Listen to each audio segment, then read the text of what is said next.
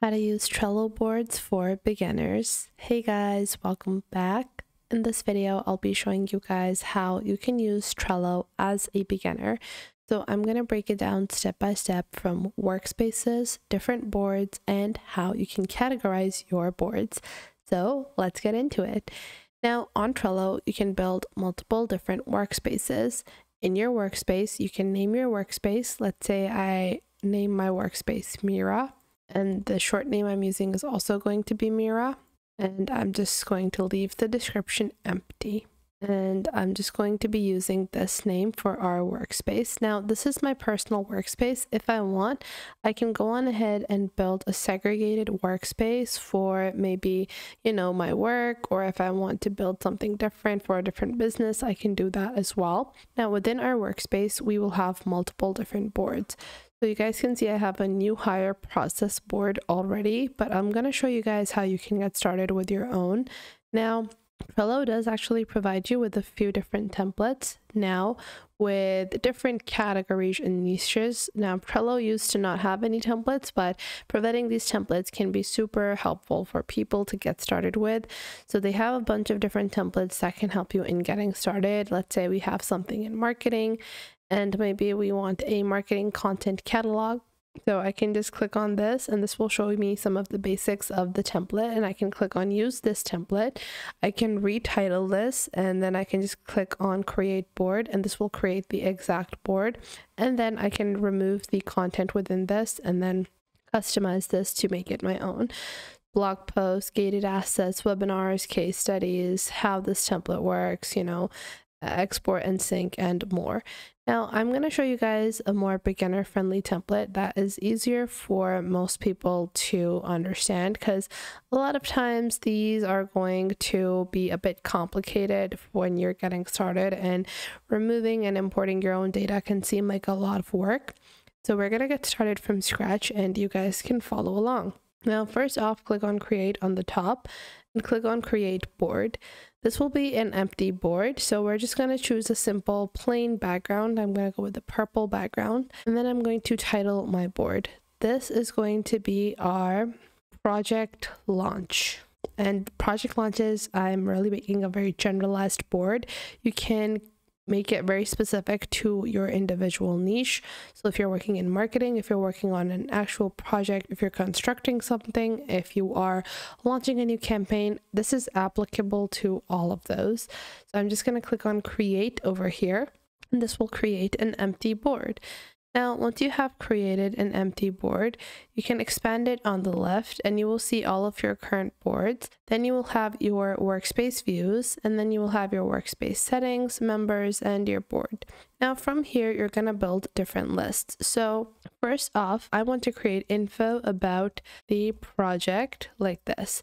Now from here, I can enter different cards. Our cards can be potential tasks or things that need to be done. However, info about the project can just be for a couple of cards where I provide project info, project locations, and then maybe we also have, that's it. So I'll just leave it at that. Let's say the second item would be ideas like this. Then the third would be in progress like this. And then the fourth would be something like, let's say we have improvements or redo / improve. And then we might have a final list called completed. Now, let's say, for example, this project could be something like a store launch. So I can enter the description. I can also go on ahead and enter members. Members could be representatives that are assigned a particular task. I can also add labels as well as checklists within this. Now, I don't need to add that in the project info. I just probably want to attach images or files to provide detail about the project. But let's say instead of ideas, I'll build a tasks section. So let's say we have a task called visuals for the Street 22 branch, or product arrangements like this. Now, after that, I can provide descriptions or subtasks within this. So let's say I want to build a checklist, and I'm going to title this as subtasks.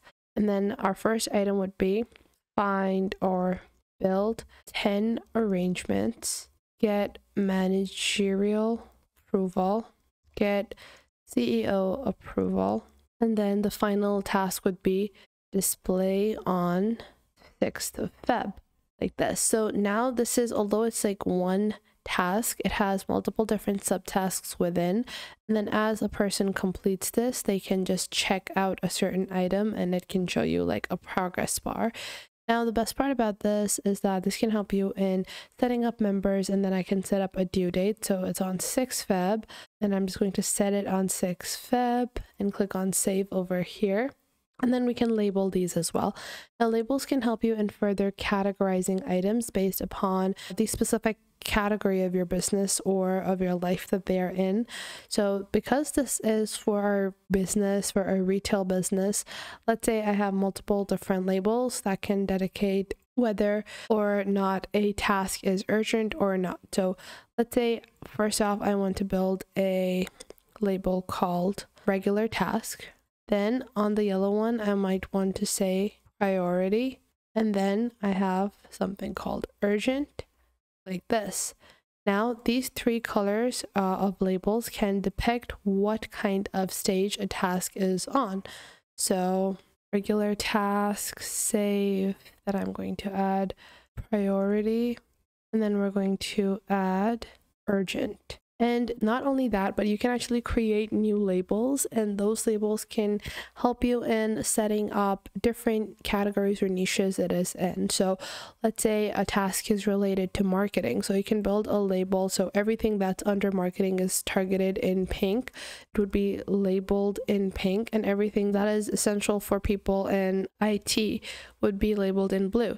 So in this way, you can create multiple different types of labels, and you can check out labels like this. And the best part about using Trello is that you actually can add multiple different labels to one task. So let's say this is a regular task and it's related to marketing, and I can put in these two labels so people that are in that particular area of our business can know that this task might be related to them. Now, as a task is in progress, I can move it in the in progress bar, and then I can finally move it into our completed list. You can add that list over here, and just like that, you will have some amazing, easy to use Trello boards ready.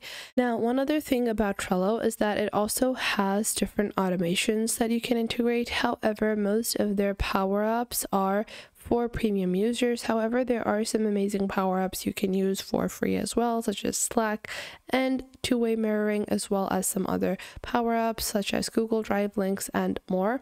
And on the right panel, you can go on ahead and make a template from your basic board as well as build some automations and custom fields to further help in making sure everything remains categorized in your Trello board. So I hope you guys found this video helpful. If you did, make sure to leave a like and subscribe.